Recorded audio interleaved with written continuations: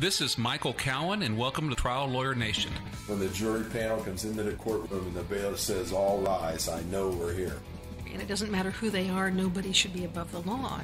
A lot of us talk about that, but you've actually done it. That's how you also maintain quality control over your practice. Yeah.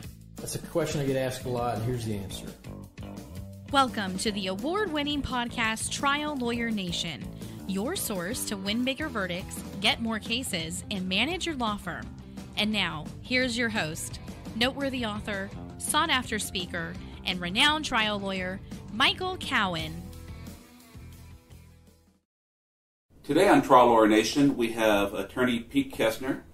Pete is a lawyer out of St. Paul, Minnesota. He's a good friend of mine. I've even had the fortune to work with him on a recent case and thought he would have a background and experience would be very useful for the rest of us. So, Pete, how are you doing today? I'm doing good, Michael. Thanks for having me on. Well, thank you for coming out.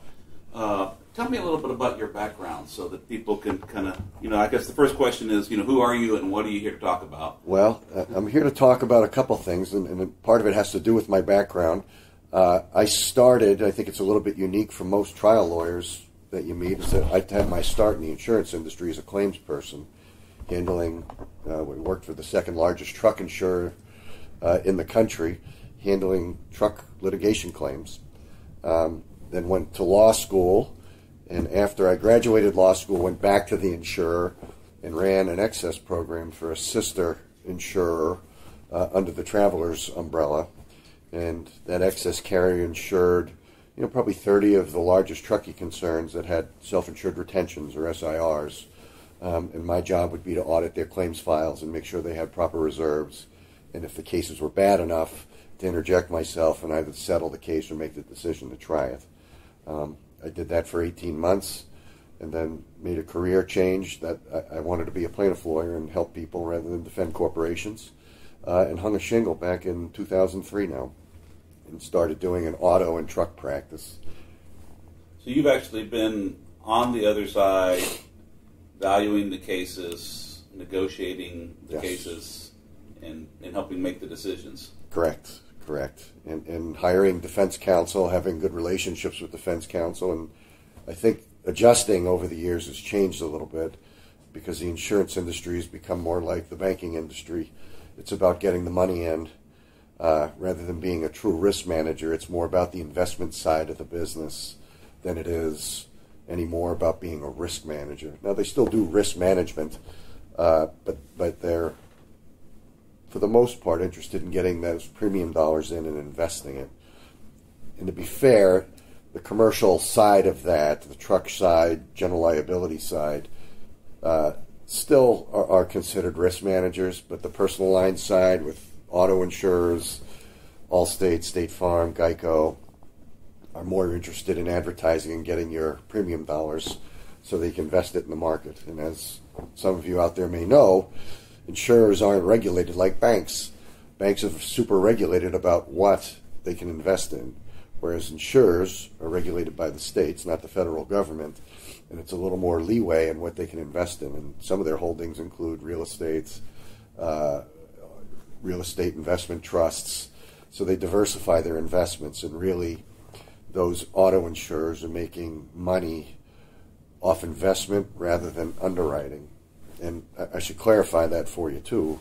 Yeah. Back in 1991, with the advent of Colossus and Allstate, the McKinsey company came in and audited Allstate's operation to figure out how they could be more profitable. And the end result was, well, you're paying too much in claims. And their suggestion to them was you just artificially reduce the amount of third-party liability settlements, and that'll increase profit. Well, how could they just unilaterally decrease what they're going to pay? I mean, doesn't the other side have some say-so in what a case settles for? Ultimately, but when you look at the fact that 99% of cases are not tried and settled, it was a very ingenious strategy of theirs, because Allstate, the executive, said that very thing to McKinsey. How is it we can do that? And they might just do it. How many bad faith verdicts are you aware of, Allstate, where you've been hit for big money? And they're rare, right? How many times does someone actually try the case when they offer the policy limits at the last second? Correct. They don't. right? That's the simple fact is usually they don't. Now, takes a rare person or a very good trial lawyer who's worked his case up and understands, I know I can win, then they'll go, particularly depending on the state you're in and the bad faith laws. But let's face it, most states are insurance company friendly and not consumer friendly with regard to their bad faith laws. They've pretty much gutted punitive damages on bad faith cases. So for Allstate, it was a strategic investment move. And I can tell you it worked, because at the time that they implemented this process, and all the other insurers have copied them since with claim software to justify the lower award, right, called Colossus. You may have heard of that. What's in turn happened is they've grown. They're now on the Fortune 100. So, State Farm is the 34th largest company in the world. They have $60 billion in assets. And I submit to you, how big does the bad faith verdict get before they change how they do that business? Well, I always saw, people would get so mad, and back before I got the guts to just say I'm only going to do trucking, commercial vehicle, and major cases. For most of my career, I've done auto cases, and right. I always saw that as they're giving me an opportunity, because, here I have all these cases with just minimum limits policies, and I'm the one that spends time with my clients. I'm the one that knows who's going to present well. I can pick the cases that I'm going to try to get the bad faith verdict on. And the good thing I found with the State Farms and Allstates of the world is, I probably had about a dozen excess verdicts. I don't have the exact number in front of me. I have yet to be able to have answers to requests for production or a deposition of an adjuster. Everyone has settled for well over the policy limits. I'm usually just shaving off some prejudgment interest. Right. Because it's part of the business model. It's like slapping a mosquito. They will pay those excess verdicts even if they have to pay out up to $1 million on a $20,000 policy, because it's worth it to them, because the overall savings from everyone else who took the inadequate settlement offer made up for it. Well, number one, they can afford it, and here's probably a little-known fact that many plaintiff trial lawyer practitioners don't know, is that many of the auto insurers have a program in place where they'll guarantee the verdict. So they'll pull the cap off themselves. I know this because I do personal counsel work for policyholders.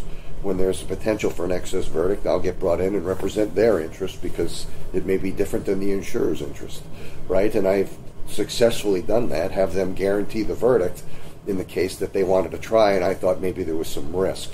Now, they'll deny, because they won't let you depose them because they settle the cases after the fact, but they do have programs like that. Well, State Farm, they used to call it a comfort letter. I know in some of my cases they would just send them right. a letter, and actually, I think that's the absolute opposite of bad faith. I think if the theory is they owe a duty to their insured, they owe no duty at all to the third party, they can say, look, we want to roll the dice on this one, but if we're wrong, we'll pay it. You're not exposed. I actually commend them for at least the ones I don't like is I get the excess verdict, and then they file a deck action right afterwards to try to get an unrepresented policyholder to be told that they don't owe anything above the policy limits. Right, and two things there. State Farm historically has been very good at that. You've known that yourself. You called it a comfort letter. They historically have been good at that. Now, recently there's been some sort of organizational shift within State Farm, because I still do some auto cases where they become more and more difficult to deal with. And I think what they've done is they've wiped out their whole experienced adjuster task force and opened up smaller claims offices, some down south, some down in Phoenix, where they're paying entry-level people and telling them, here's $7,500 authority to settle any case, move them along. And those people aren't invested, they don't care, because if you file a suit, it gets kicked up to another level. The key is in those cases to know that. It's a game, play their game, file a lawsuit if you think you got a good case, and it'll get up to somebody eventually who has authority. And in cases where there's an excess exposure, they still are good about saying, we understand there's risk here, and we're willing to take the risk with you. And I think that defeats bad faith. I think it's a brilliant business practice. Not all of them do it, though, as you pointed out. But it's good for us, because then we can pick and choose those cases, but you have to actually try them and win them. Right, well, there's that. And usually, as with, I call it personal lines insurance, as you get further down the litigation road, they stair-step the money they offer. And it may very well may be not a place you think it's a fair number, or your client doesn't think it's fair, but you always have the result to just go try the cases. I will tell you, until I had 8 or 10 excess verdicts, I never had an offer above the policy limits pre-verdict. Right. That happens sometimes. It's rare. I've lobbied for it in some of my own cases, and they looked at me like, you're crazy. We don't do that. I know some, at least on the commercial side and trucking side, some insurers have done it.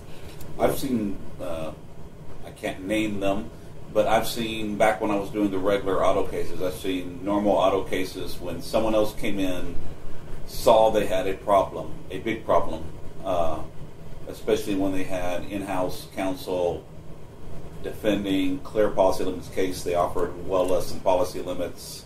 They saw the writing on the wall. I've had them, but only after I had actually called their bluff and tried multiple cases with multiple excess verdicts. Before that, they never considered it. Well, you got to get your street cred first, right? And they I don't think they keep track of it as formally. At least when I was in the industry, there was no database that said this lawyer tries cases. We call our defense counsel locally, wherever the case was, and say, hey, does Michael Cowen try cases? Yes or no? Yes.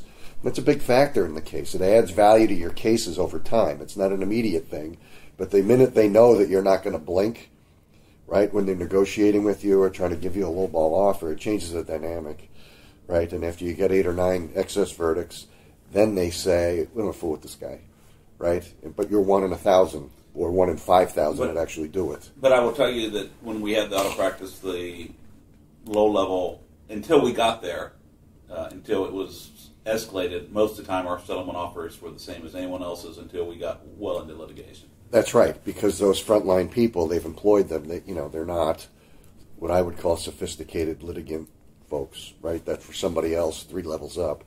So my suggestion is, on the plaintiff side, is just litigate them if you think you got the case, and you'll see as you get up higher through the levels of adjusters that the money changes. Maybe not in a great way, but it certainly changes. And I've been involved in some cases where they have paid above their policy limits, and mostly in places like Florida, Nevada, state of Washington, where there's very pro-consumer laws in place. The insurers then, if they have an adjuster who doesn't know any better, can get themselves in a place of leverage where they've made a mistake.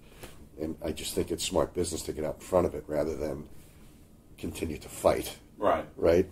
Because once you have the plaintiff's lawyer's mind and its interest peaked that a mistake is made, fighting back at him is not going to make it better. It makes it worse, right? Or relying on the appellate courts. And that's the one thing they're deathly afraid of, right? Is having a bad opinion out there saying, you committed bad faith. Oh, absolutely. So it's bad. It's bad for business.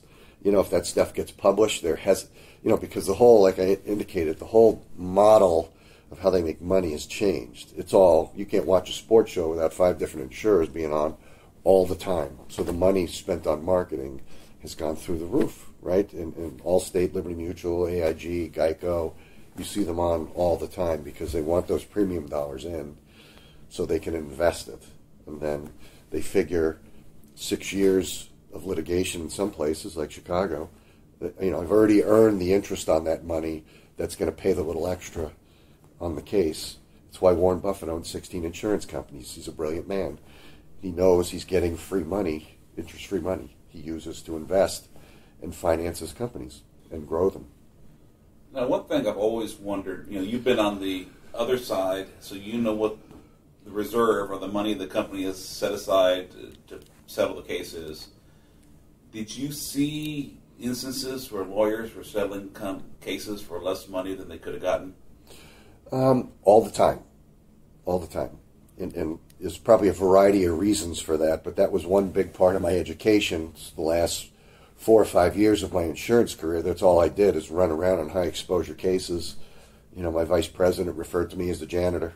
I'd go clean the messes up and engage the plaintiff counsel and talk to them and, try to have a good relationship with them rather than it be something that's antagonistic. We can disagree on value, and that's what the jury's for, but it was my job to reach out to them and prevent the nuclear verdict. I'm not sure that's still out there, but not as much as it used to be, because the way the industry has changed the book of business, right? A lot of them have gone with in-house lawyers, more so on the personal line side than the commercial side. So what's happened? Defense firms have been starved. There's very few defense firms, I'm sure, in your city and mine that do straight auto defense. And part of that is because they're paying them $115 an hour, $125 an hour, maybe up to $175 an hour to litigate a file, right? And in some instances, that's just not enough to run a big firm, right? Because there's a fair amount of overhead, right? So they've taken away the bread and butter cases and given them to their employees, which, by the way, might create a conflict, right? Who's the client then? Is it State Farm who employs you, or is it, the policyholder? And I know where you and I come down on that. So that has changed the market on the personal line side. Commercial line side is a little different because the risk is much higher. You've heard all this talk about nuclear verdicts. What's a nuclear verdict, by the way? Well, I don't know that there's a definition of it, but I think a nuclear verdict is a verdict that shocks the defense's conscience, right? Maybe not our conscience, because those of us who have been involved in big verdicts know it happens. And it shouldn't be a surprise to these guys, but it still is. So the defense industry has coined it that, probably part of a tort reform measure. But they're not. If you look at the facts and delve into the cases, somebody made a mistake on the defense side that resulted in this enormous number. And part of that is the facts of the case, aggravated liability. Truck driver was doing something he shouldn't have been in the cab of the truck. He was high on drugs, bad weather, speeding. They should know the triggers. And a lot of times they get in there and have no idea how the plaintiff lawyer, how you and I are going to try the case. They get so focused on what they're doing, and I think it's hard for them to step out of that and put themselves in the plaintiff's shoes and say, how's he going to try this case?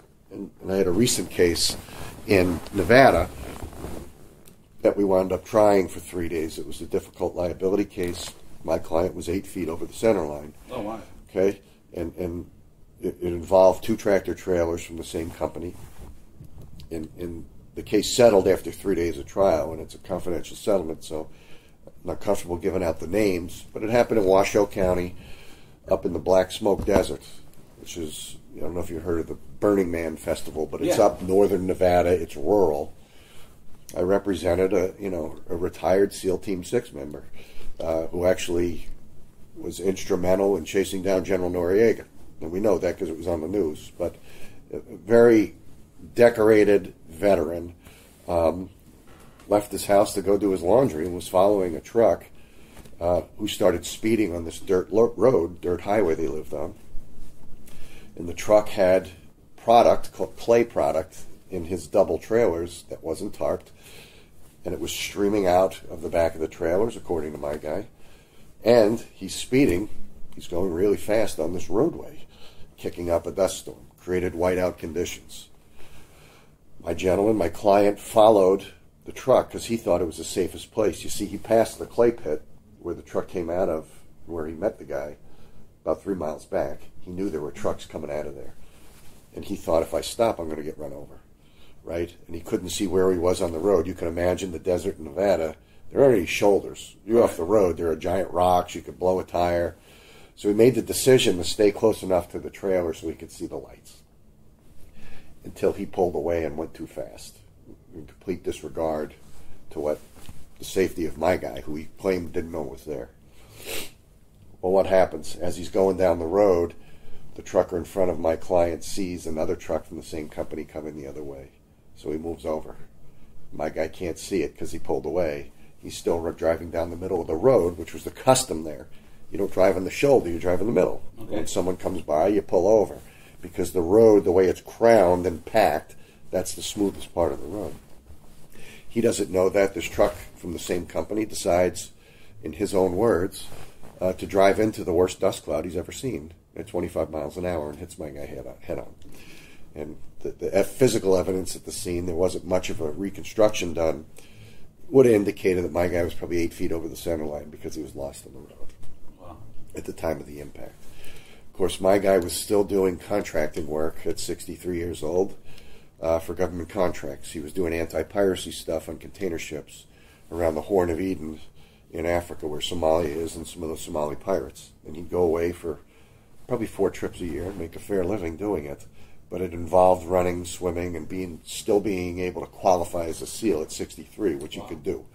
very fit guy, and we were able to put together a case that I thought we were going to win, and the defense didn't see it. So what is the liability then on the part of the trucking company for hitting your client when they're in their lane and your client's crossed over into their lane? Couple things. Very similar to Eric Penn's verdict down in Texas with the Werner truck and the car crossing the center line with adverse weather conditions. Under 392.14, hazardous conditions, the truckers are required to use extreme caution.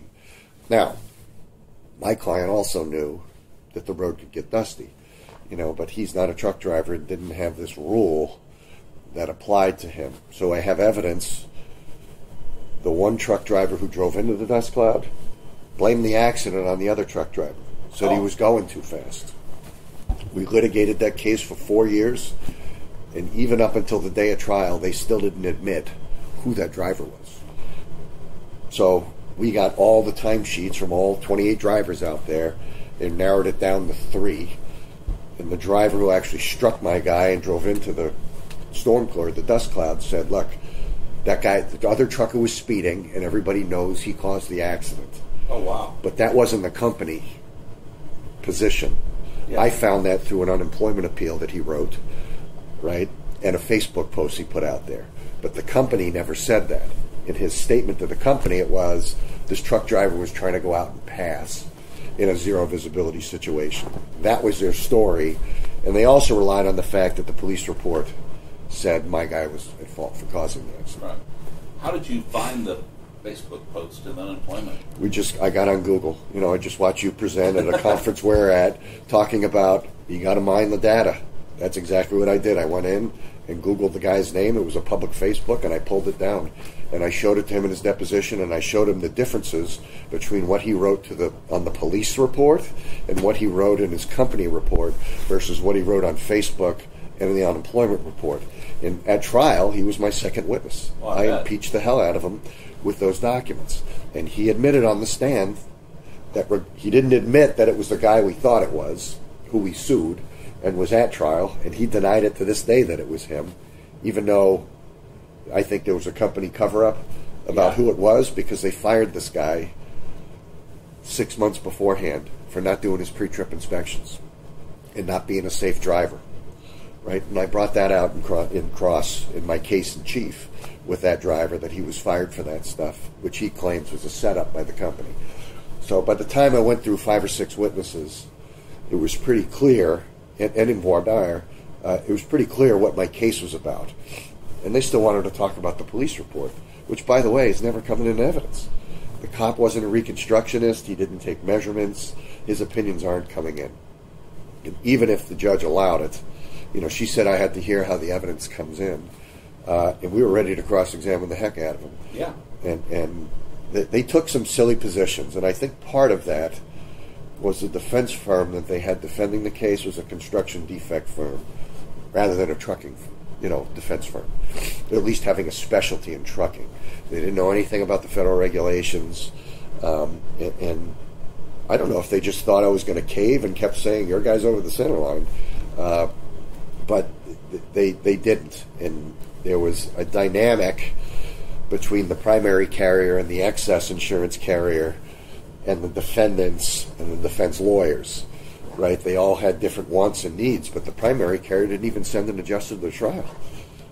So I sat the excess carrier down and said, I want to settle the case with you. Here's what it's going to cost you. And oh, by the way, I want you to assign your rights for bad faith for the primary not even being here to listen to how the evidence is coming in. And I had some good help in that case from a friend of ours, Jason Studinsky, out of Wisconsin. I had excellent local counsel named Pat Leverty and Associates in Reno, who are bad faith lawyers, but brought me in to do the trucking component.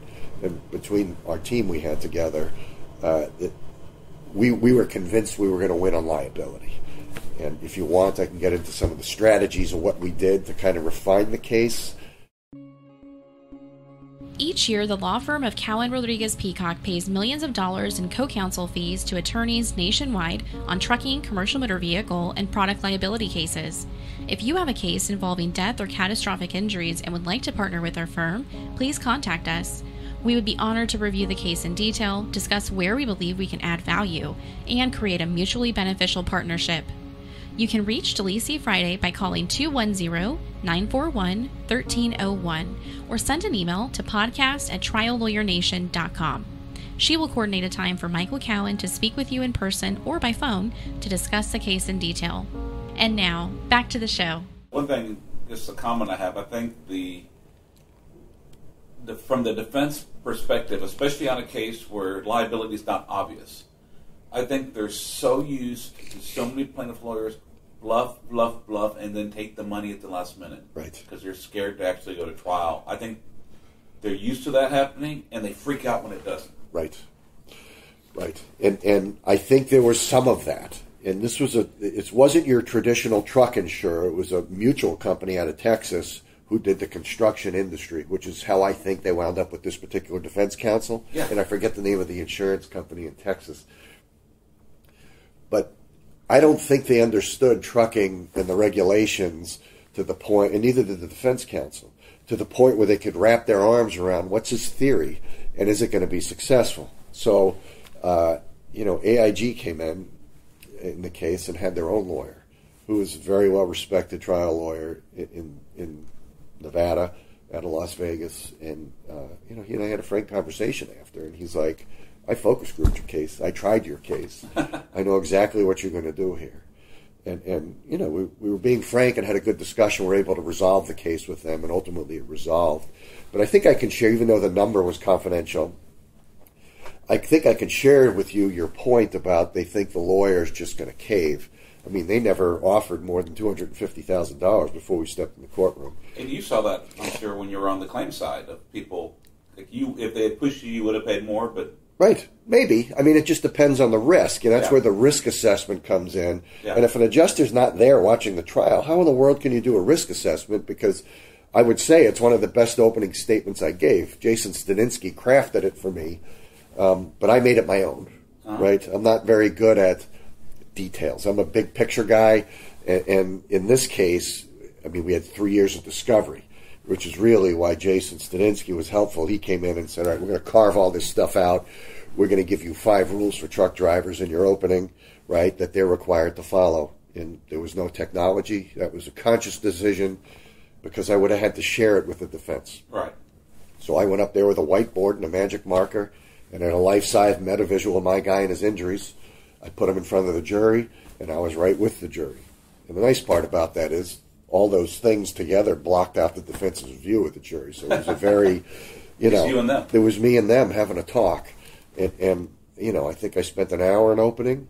I generally don't like to go longer than that, but I had some things jotted on a pad in case I forgot, but I put the pad aside, and I just kind of free-flowed the opening. For me, anyway, I think everybody's different, right? You've tried many cases. I can't go up there with an outline and stick to it. It becomes clunky for me, right? I just need to just go, and maybe you forget something, but generally that's how it works best for me. Well, I find that the problem is you can practice a speech all you want. When you're if you're actually talking to other people, you can tell, are they going with me? Do I need to go explain it more? Right. You get a feel for the people, and you have to adjust your conversation and the way you do it to the feedback you're feeling from them. Right, and so what we did in that case, which was interesting, is we focus grouped it 6 or 7, well, maybe 8 times. After we culled the evidence to find out what was important. We had this mountain evidence. I didn't know where to go. We brought Jason in, and we just focus grouped it. What's important? What do you want to hear? And from that, we culled it down to what would have been a 5-day, at least plaintiffs, we were going to rest on Thursday. It started on Monday. The judge was very adamant about, you're going to have a jury selected by noon on Monday. And we filed a bench brief and said, that's not the law in Nevada. We get free and liberal voir dire. She didn't like it too much, but she let me do my thing. And we were able to seat the jury and start openings on Tuesday. I've had to talk a judge up from 15 minutes to 30 or 25. Like you can't even say hello in 15 minutes, right? So some of the things we did, because this was what I would call, we had a punitive damage count that was going to be tried in week 2. So we had all the pressure points because punitives, although they were insurable in Nevada, were excluded from the policy. So there was this threat of an uninsured exposure for the client, who was a corporation. And they had what I would think for a company of this size, not enough coverage. I think there was $4 million in coverage, which our focus group testing showed if we got the punitive number, it was going to be well into the 8 figures. And I just don't think there was that much done on the other side like we did, testing the case. And that's where my defense background came in when we tested it. I played the defense lawyer, right, because I know how to do it. I was able to put myself in their shoes and say, how would I try this case? And I would have done it differently than this defense counsel did. So we were able to leverage them. And back to your thing about when they offer money and the plaintiff lawyers take it.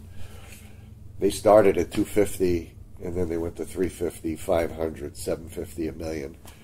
And that was without me responding. I just said, I don't understand what you don't understand. I'm never talking to you unless that first $1 million on the table, right? And ultimately, it got there, but it was teeth pulling. And sometimes it's a hard conversation to have because there's so much pressure to negotiate, and sometimes you just have to tell the primary insurance company, I'm not here to talk to you. That's right. I'm here to talk. I'm here to talk to the person you're going to tender to. So right.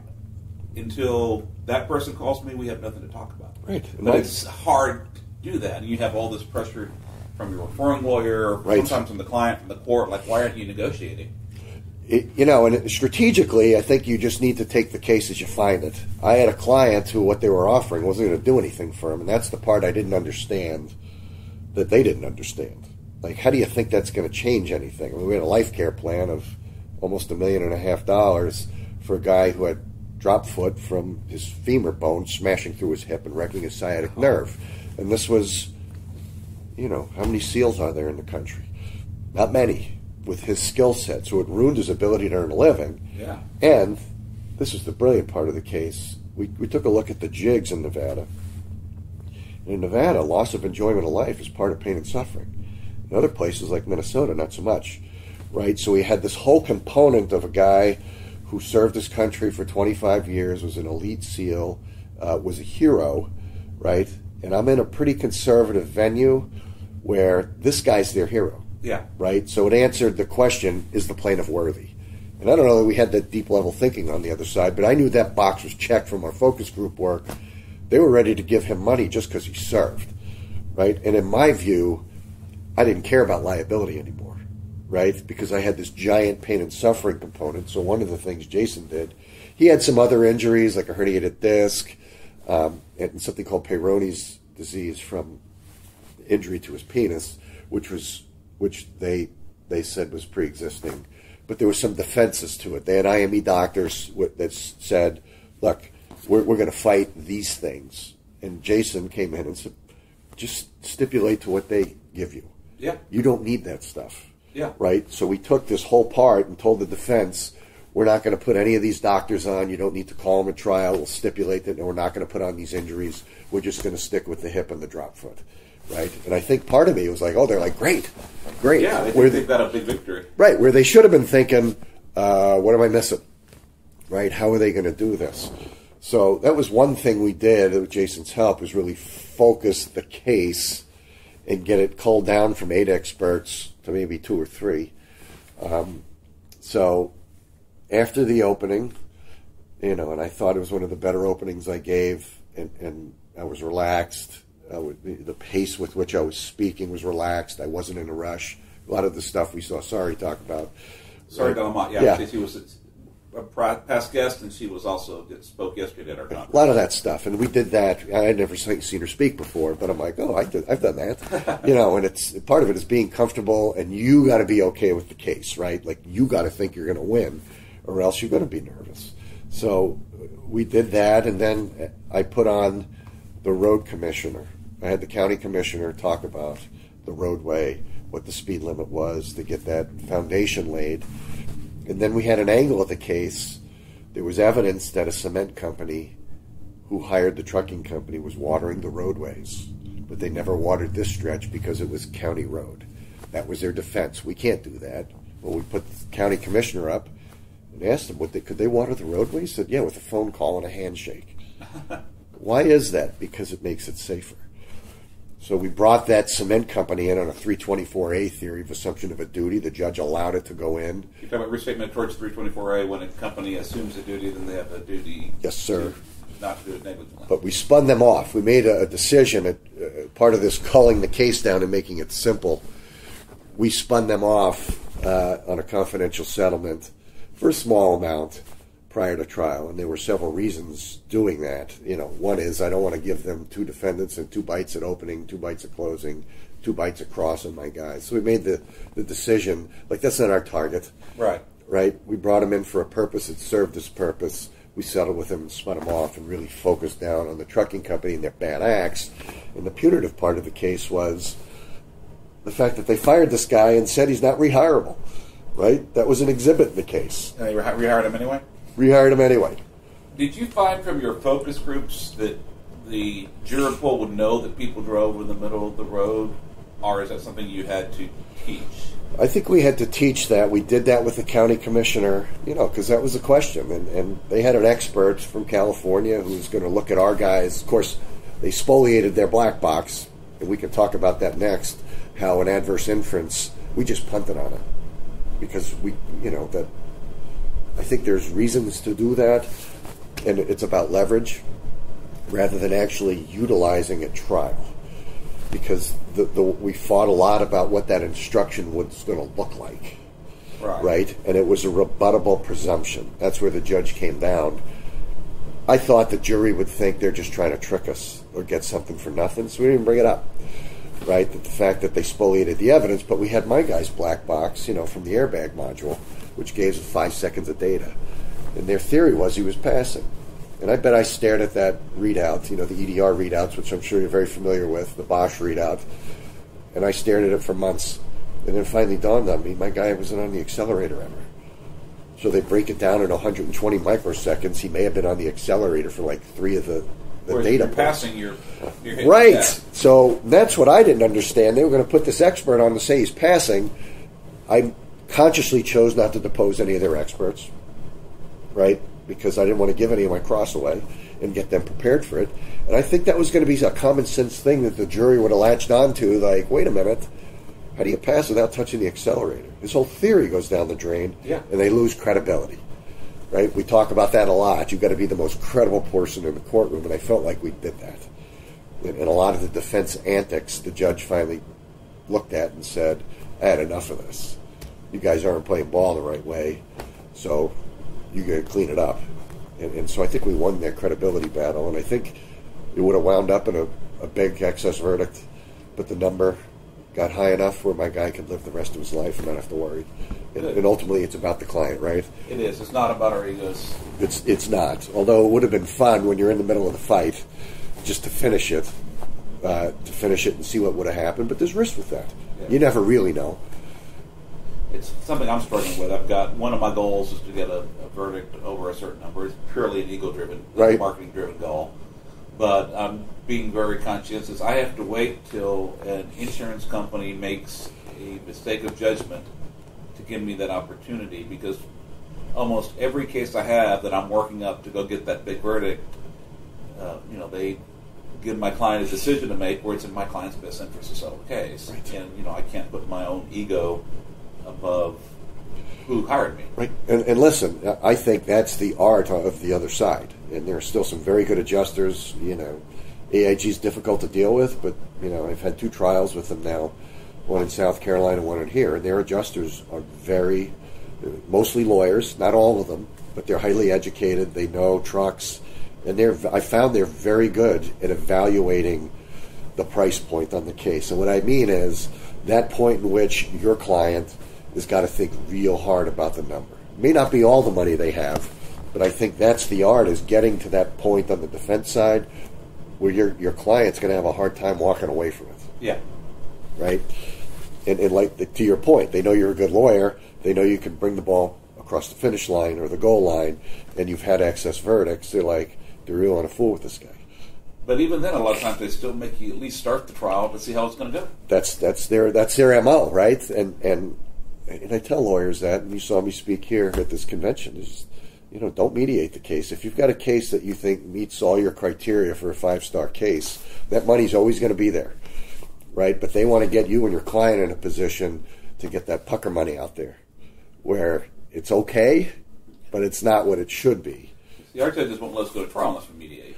Same in Minnesota, but there are some places that don't have that requirement. I mean, that Nevada case, we mediated twice, and they never got over $100,000. And despite me telling them repeatedly, this is a 7-figure case. I'm never taking less than that. Yeah. And I think they thought, because they've done it successfully, is we'll get the client there, the mediator will beat up on them, tell you how shitty your case is, and here's your money. Yep. And it's something as lawyers, because we have time and money into it, that we have to resist, is looking at what would that mean to me selfishly, right? And we got to put ourselves in our client's shoes to say, was this right for you? Can we invest this money to earn you money? Can you live it off it for the rest of your life? And I think the other thing to do is you have to develop that client relationship, because in my thought, if a mediator who just met my client is more persuasive than me, who's had the relationship, then I'm doing something wrong. Right. And we did that in that Nevada case. We went out to his house in the desert, solar power, had a windmill for water. He was living rough, but he liked the solace life, because during his life, the places he'd been, fighting for this country, he wanted solace. That's what I want. I'll be around people. I've seen the evil in the world. I'm ready to be at peace out here and take care of my horses. The interesting thing was, it was a bit sad because, he'd been married and divorced 3 times. And had 4 kids that, he was loved and was close to, but not as close as he wanted, because he was busy out fighting for the country, right? So we took that story with the pain and suffering, like his life was being a SEAL.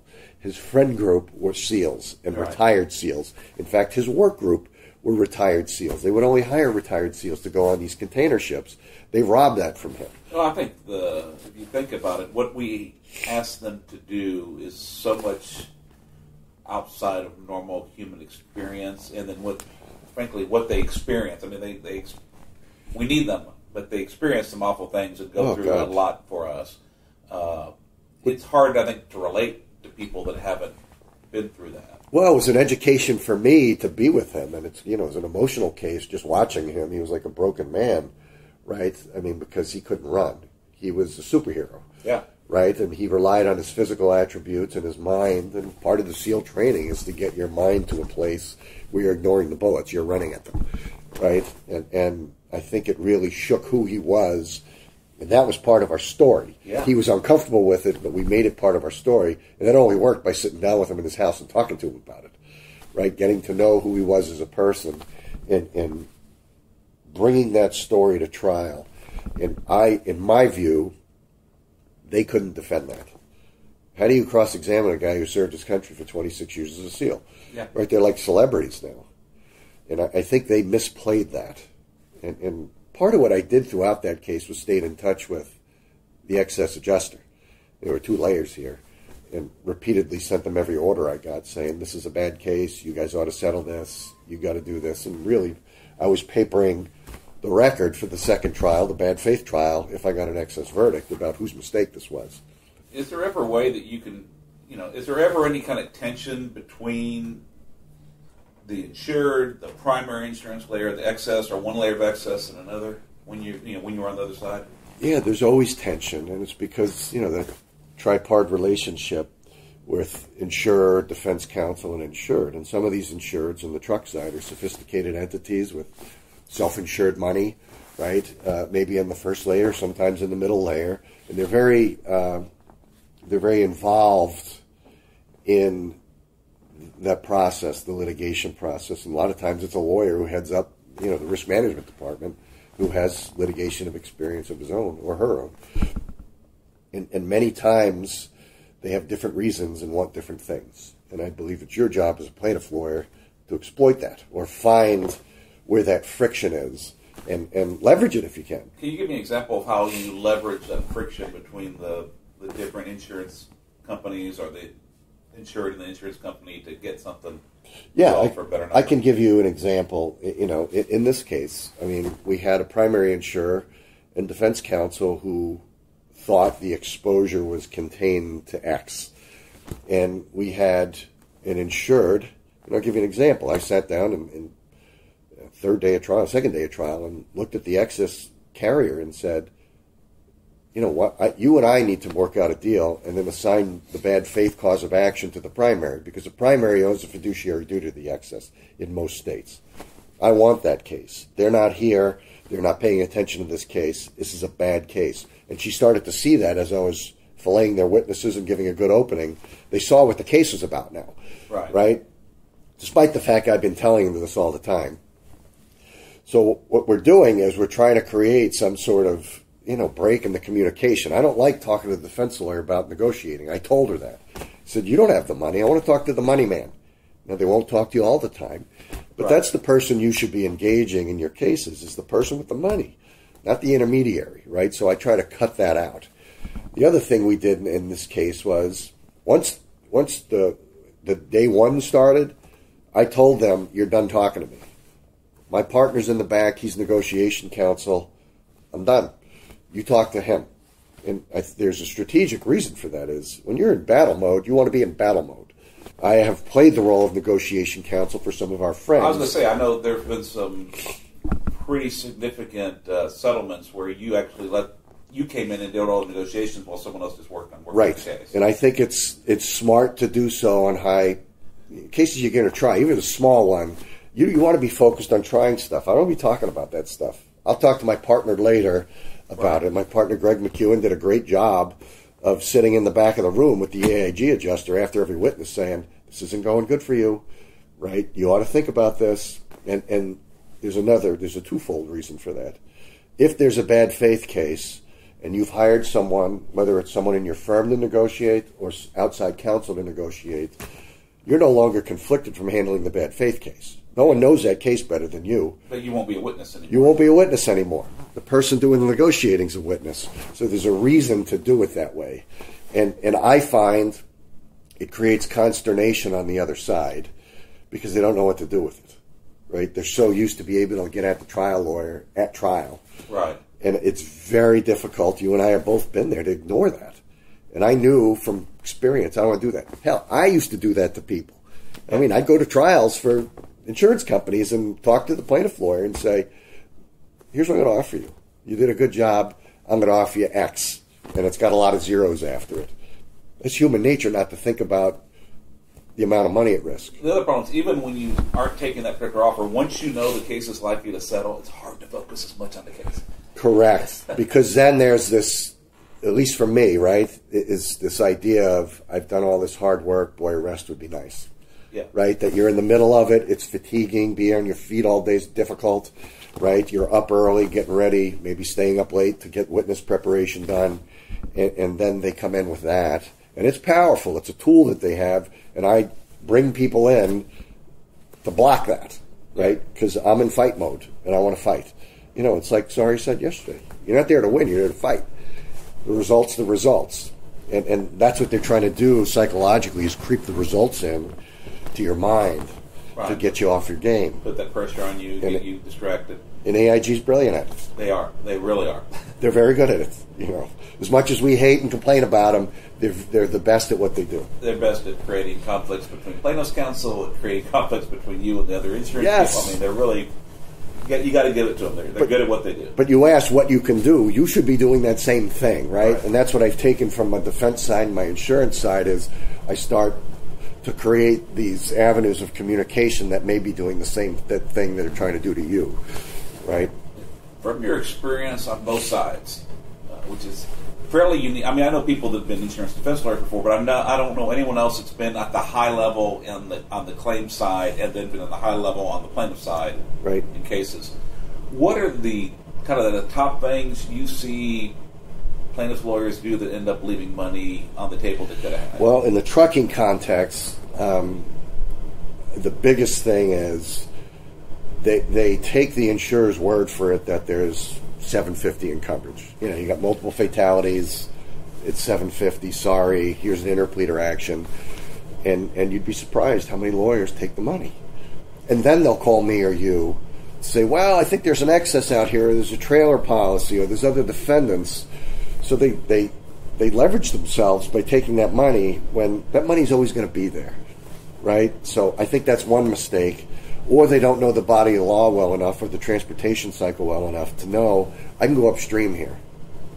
Right. So in other words, once you've settled with the insurer, it doesn't matter whether they have an excess policy or not. So you've lost that. Well, I've had cases where I've been brought in to look at an excess policy where they took the primary money or another defendant and released that other defendant in their release. Yeah. They didn't look at it.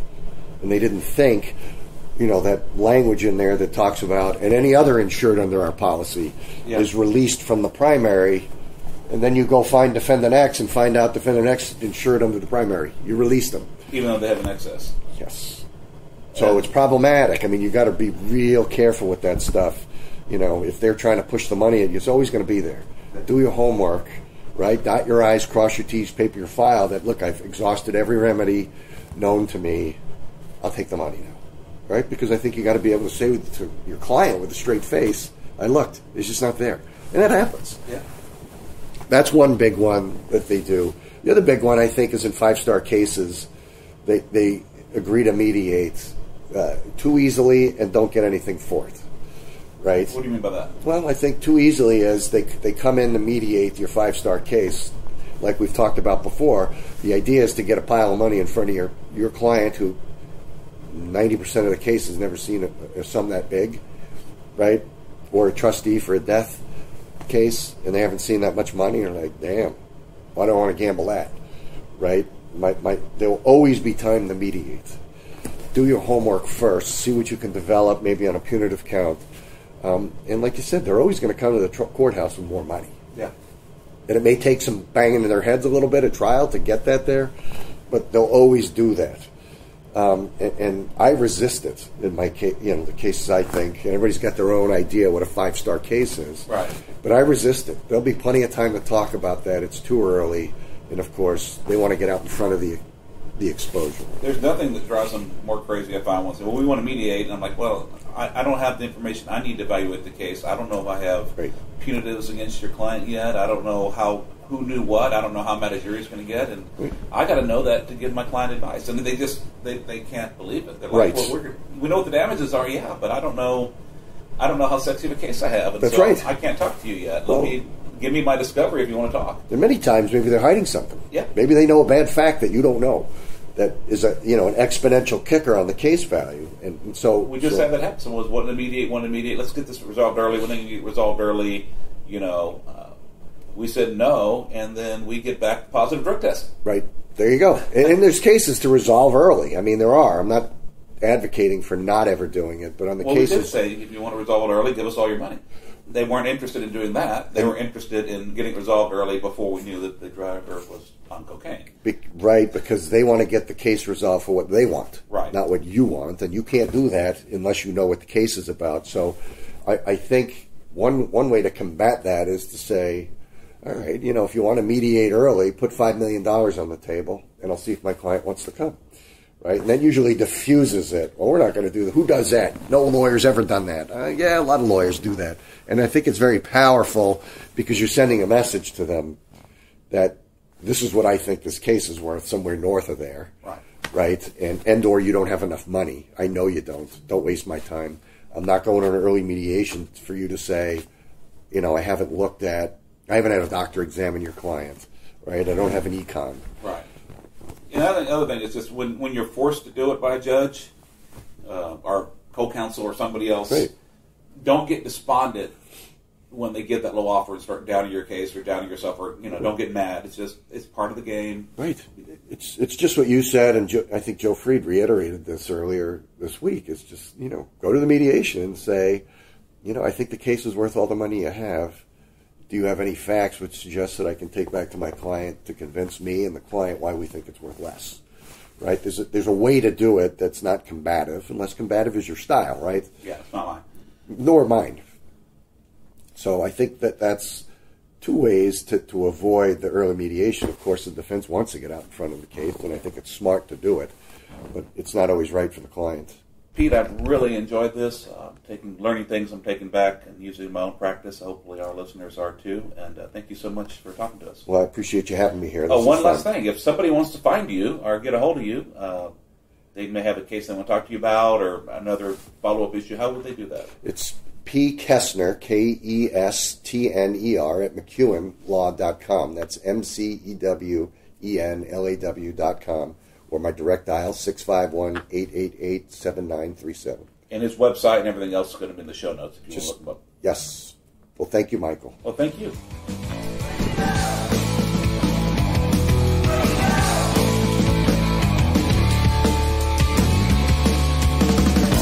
Thank you for joining us on Trial Lawyer Nation.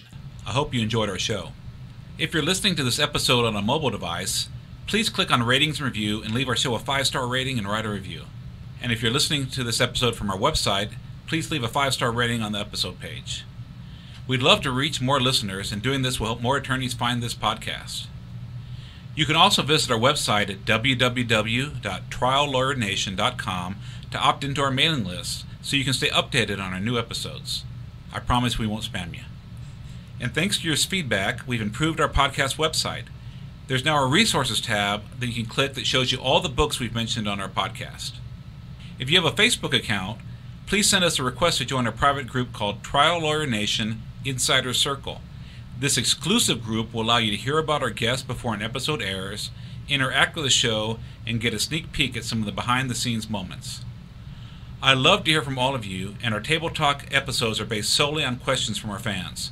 So please continue to send us emails at podcast@triallawyernation.com. Thanks for tuning in, and I look forward to having you with us next time on Trial Lawyer Nation. Each year, the law firm of Cowen Rodriguez Peacock pays millions of dollars in co-counsel fees to attorneys nationwide on trucking, commercial motor vehicle, and product liability cases. If you have a case involving death or catastrophic injuries and would like to partner with our firm, please contact us. We would be honored to review the case in detail, discuss where we believe we can add value, and create a mutually beneficial partnership. You can reach Delisi Friday by calling 210-941-1301 or send an email to podcast@triallawyernation.com. She will coordinate a time for Michael Cowen to speak with you in person or by phone to discuss the case in detail. This podcast has been hosted by Michael Cowen and is not intended to, nor does it create the attorney-client privilege between our hosts, guests, or contributors